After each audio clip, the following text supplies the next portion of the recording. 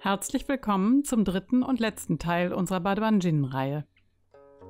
Jede der 8 Übungen hat eine festgelegte Anzahl von Wiederholungen.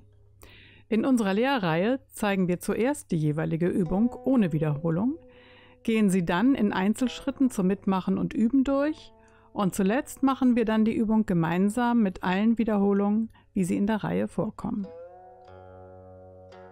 In diesem Teil befassen wir uns mit den Übungen 6 bis 8.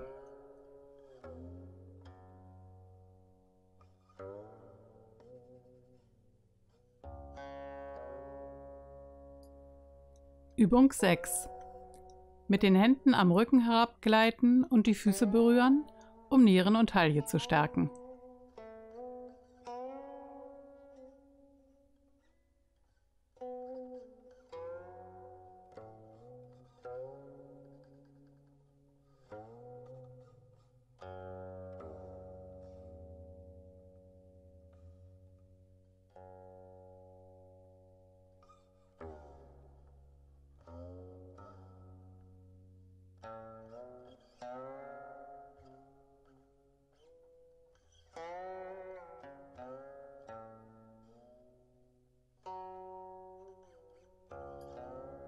Nun unterteilen wir die Übung wieder in Einzelschritte. Wir strecken die Arme nach vorne aus, Fingerspitzen weisen nach vorne und heben sie bis über den Kopf. Dabei strecken wir auch die Beine durch. Und nochmal. Arme nach vorne strecken, heben, Handflächen zeigen nach vorne und die Beine dabei durchstrecken. Ein drittes Mal. Arme nach vorne ausstrecken, Fingerspitzen zeigen nach vorne und dabei in den Knien hochkommen. Nun drehen wir die Handflächen zueinander und drücken die Hände runter bis vor die Brust. Und wieder. Wir drehen die Arme, sodass sich die Handflächen gegenüber liegen, drücken die Handflächen dann runter und die Fingerspitzen zeigen aufeinander. Ein letztes Mal. Arme drehen, Handflächen zueinander, runterdrücken, Fingerspitzen zeigen aufeinander. Nun drehen wir die Handflächen nach oben, fädeln die Hände unter den Achselhöhlen durch und legen die Handflächen neben die Wirbelsäule. Und nochmal. Handflächen nach oben, Fingerspitzen nach hinten drehen und die Hände auf den Rücken neben die Wirbelsäule legen. Zum dritten Mal. Handflächen nach oben drehen, Hände unter durchfädeln und rechts und links die Handflächen neben die Wirbelsäule legen. Nun gleiten wir mit festem Druck über Rücken, Hüfte und Rückseite der Beine. Dabei neigen wir den Oberkörper aus dem Hüftgelenk gestreckt nach vorne und zuletzt landen die Hände auf den Füßen, Fingerspitzen sind nach vorn ausgerichtet. Und wieder. Hände massierend herabbewegen, nach vorne abknicken und zuletzt die Hände auf die Füße legen. Wenn man nicht so tief runterkommt, macht das nichts. Dann geht man eben nur so tief wie man kann, behält den Bewegungsablauf an sich aber bei. Ein letztes Mal. Hände gleiten mit festem Druck herab. Oberkörper abknicken, aber gerade lassen und die Hände auf die Füße legen. Als nächstes nur die Arme nach vorne strecken, dann Oberkörper und Arme in einer geraden Linie aufrichten und dabei die Bauchmuskeln stark anspannen. Noch einmal.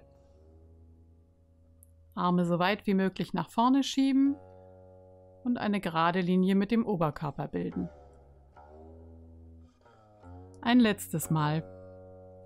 Arme weit nach vorne, gerade Linie mit dem Oberkörper und dann erst hochkommen, dabei die Bauchmuskeln anspannen.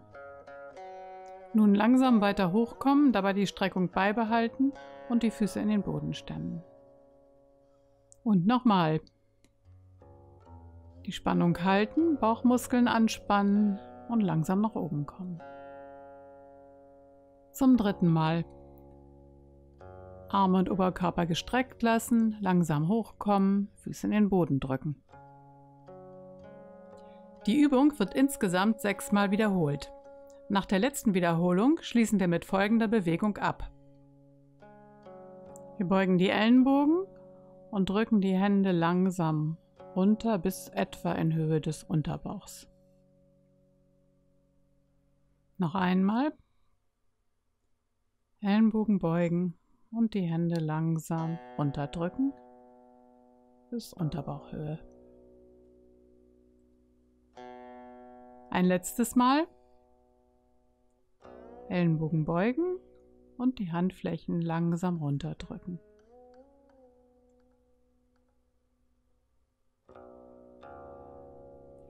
Diese Übung wird insgesamt 7 Mal durchgeführt. Wir machen jetzt wieder einen Gesamtdurchlauf und ich erkläre das Wichtigste dazu. Arme nach vorne strecken, hoch über den Kopf, Handflächen runterdrücken, Handflächen nach oben, unter den Achselhöhlen durchfädeln und jetzt an der Wirbelsäule über die Hüften, über die Rückseite der Beine runtergleiten, den gestreckten Oberkörper abknicken, Arme weit nach vorne in einer Linie mit dem Oberkörper lassen, hochkommen und wieder. Durchfädeln mit festem Druck an der Wirbelsäule runtergleiten. Dann die Hände auf die Füße legen, die Arme so weit wie möglich nach vorne schieben, die Bauchmuskeln anspannen und gestreckt nach oben kommen. Handflächen nach oben, massierend über die Rückseite, Oberkörper in der Hüfte abknicken, gerade lassen in sich. Hände auf die Füße oder auch höher, wenn man nicht so weit runterkommt. Eine Linie, Arme und Oberkörper, Füße in den Boden stemmen. Und wieder neben die Wirbelsäule. Massieren, abknicken im Oberkörper. Hände nach vorne, nur die Arme bewegen erst, dann im Ganzen hochkommen.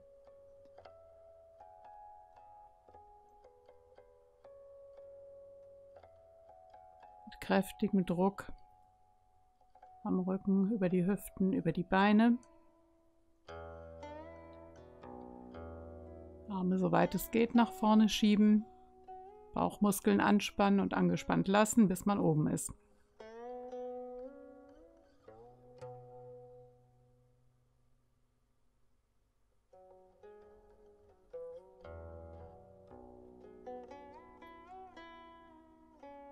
Arme weit nach vorne, gute Streckung, Füße in den Boden stemmen und das Ganze hochbringen.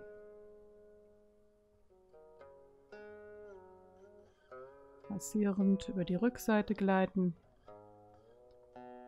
Oberkörper in sich gerade lassen, Arme und Oberkörper in einer Linie lassen beim Hochkommen.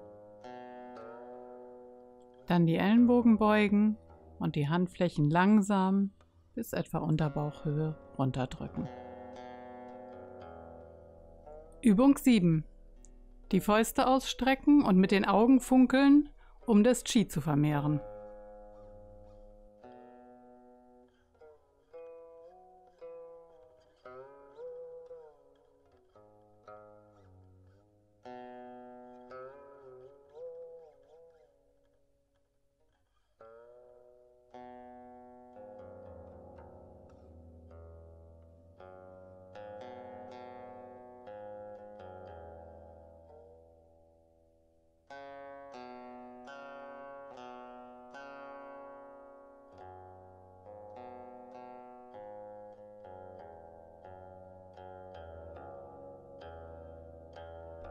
Jetzt gehen wir die Übung wieder Schritt für Schritt durch. Wir verlagern das Gewicht auf rechts, verbreitern mit dem linken Bein den Stand, sinken tief, der Rücken bleibt in sich gerade und wir ziehen gleichzeitig die Fäuste an die Hüfte, der Daumen ist innen. Und nochmal. Gewicht auf rechts, linkes Bein zur Seite, langsam tief gehen, die Fäuste an die Hüfte ziehen und den Rücken gerade lassen. Daran denken, dass der Daumen innen ist. Zum dritten Mal tief gehen, den Stand verbreitern, alles langsam und kontrolliert, sinken und die Fäuste an die Hüfte ziehen. Die folgenden Arm- und Handbewegungen können vorerst auch in einer weniger tiefen Position geübt werden. Wir strecken die linke Faust mit Kraft nach vorne, verfolgen sie mit den Augen, die wir weit aufreißen. Dabei drehen wir die Faust so, dass die Daumenseite nach oben zeigt. Und nochmal. Auf die Faust gucken, mit Kraft nach vorne ausstrecken, Daumenseite zeigt nach oben. Blick bleibt auf der Faust. Und ein drittes Mal. Den Arm mit Kraft in Schulterhöhe ausstrecken, dabei wütend auf die Faust starren, Daumenseite ist oben. Nun drehen wir die Faust nach innen, dabei knicken wir sie im Handgelenk ab, Daumenseite zeigt nach unten. Dann öffnen wir die Finger. Noch einmal. Die Faust nach innen drehen, das Handgelenk abknicken, alles mit etwas Kraft auch, und der Blick bleibt auf der Hand, ist aber entspannt. Dann öffnen wir die Finger. Letztes Mal. Faust mit etwas Kraft nach innen drehen, Daumenseite zeigt nach unten, der Blick ist die ganze Zeit auf die Hand gerichtet und dann die Finger ausstrecken. Nun drehen wir die Hand nach außen, dabei bleibt das Handgelenk vorerst abgeknickt, zuletzt zeigt die Handfläche nach oben. Nochmal. Handgelenk erst abgeknickt lassen, Hand nach außen drehen, die Handfläche zeigt nach oben. Der Blick bleibt auf die Hand gerichtet. Und zum dritten Mal. Hand nach außen drehen, Handfläche zeigt nach oben, die Augen verfolgen alles. Als nächstes legen wir den Daumen nach innen, umschließen ihn mit den Fingern und ziehen die Faust zur Hüfte zurück, mit Kraft. Dann folgt der Bewegungsablauf auf der rechten Seite. Faust ausstrecken, wütend drauf starren, Hand öffnen, drehen, Daumen innen, Faust zurückziehen. Und nochmal. Finger umschließen den Daumen, mit Kraft zurückziehen und das Ganze auf rechts. Dabei geht der Oberkörper immer etwas mit und wir wenden die ganze Zeit Kraft auf. Die Augen verfolgen alles. Ein drittes Mal. Daumen nach innen, Faust mit Kraft zur Hüfte zurückziehen. Alles auf rechts. Permanent Kraft aufwenden, den Blick auf der Hand lassen. Langsam und kontrolliert. In der Reihe wird die Bewegung auf beiden Seiten noch zweimal wiederholt. Zuletzt schließen wir mit folgender Bewegung ab. Wir verlagern das Gewicht auf rechts und setzen den linken Fuß neben den rechten. Die Arme hängen locker an der Seite. Noch einmal. Das Gewicht auf rechts verlagern, linkes Bein ranziehen, Füße stehen direkt nebeneinander und die Arme hängen locker. Ein letztes Mal. Gewicht auf rechts, Fuß langsam und kontrolliert ranziehen und die Arme hängen lassen. Nun folgt wieder der Gesamtdurchlauf der Übung mit den wichtigsten Erklärungen. Wir verlagern das Gewicht auf rechts und verbreitern den Stand. Sinken tief, lassen den Rücken gerade. Linke Faust mit Kraft ausstrecken. Der Blick ist auf die Faust gerichtet, Hand drehen und auch mit Kraft zurückziehen.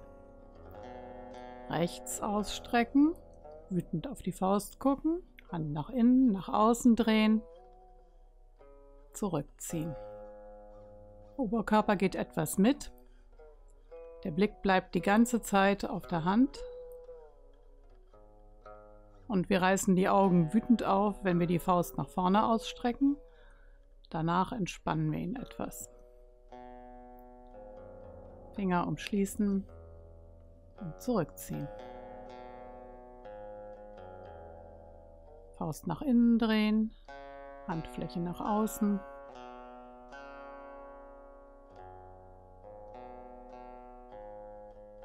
Die ganze Zeit Kraft einsetzen, auch beim Drehen der Hände. Dann das Gewicht auf rechts, den linken Fuß zurückziehen und die Arme locker an den Seiten hängen lassen. Übung 8. Die Fersen heben und senken, um Krankheiten zu heilen.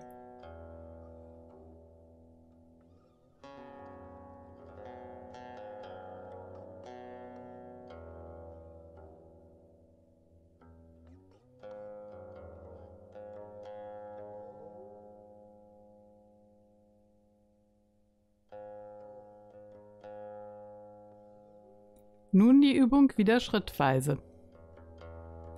Wir drücken die Beine zusammen, ziehen den Bauchnabel nach innen, strecken den Hals durch, die Schultern bleiben unten und der Blick ist nach vorne gerichtet. Wir heben die Fersen langsam an, so hoch es geht, und halten die Spannung. Dann lassen wir die Fersen plötzlich fallen, sodass wir eine Erschütterung spüren. Und nochmal. Oberschenkel zusammendrücken, Bauchnabel nach innen ziehen, Hals strecken und die Fersen anheben. Kurz verharren. Dann die Fersen fallen lassen, sodass es eine Erschütterung gibt. Nun das Ganze zum dritten Mal. Beine fest zusammen, Bauchnabel nach innen, Schultern bleiben unten, Blick geradeaus. Langsam die Fersen anheben, Spannung kurz halten und fallen lassen. Die Übung wird insgesamt 8 Mal durchgeführt. Für die Abschlussposition nehmen wir die Arme zur Seite hoch, führen sie nach vorne und legen die Hände auf den Unterbauch. Frauen die linke Hand über die rechte und Männer die rechte über die linke. Dann verharren wir einen Moment und nehmen die Arme zur Seite. Jetzt wieder der Gesamtdurchlauf mit Anmerkungen. Die Übung wird insgesamt 8 Mal durchgeführt. Zuerst denken wir immer daran, die Beine durchzustrecken. Dann ziehen wir den Bauchnabel nach innen, strecken den Hals und drücken den Kopf nach oben. Wir heben langsam die Fersen, halten dabei die Spannung, verharren einen kleinen Moment und lassen sie dann fallen, sodass wir eine leichte Erschütterung spüren. Der Blick bleibt die ganze Zeit nach vorne gerichtet.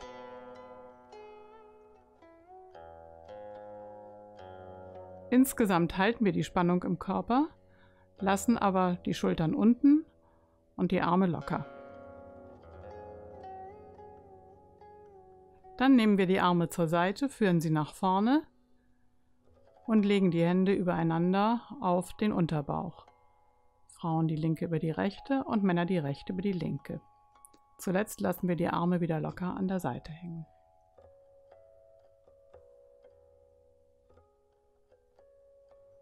Das waren nun alle 8 Übungen der Duan Jin Reihe. Insgesamt dauert die Reihe ca. 12 Minuten. Man kann aber auch jede Übung einzeln ausführen oder die Anzahl der Wiederholungen verändern. Viel Spaß und Erfolg mit den Duan Jin!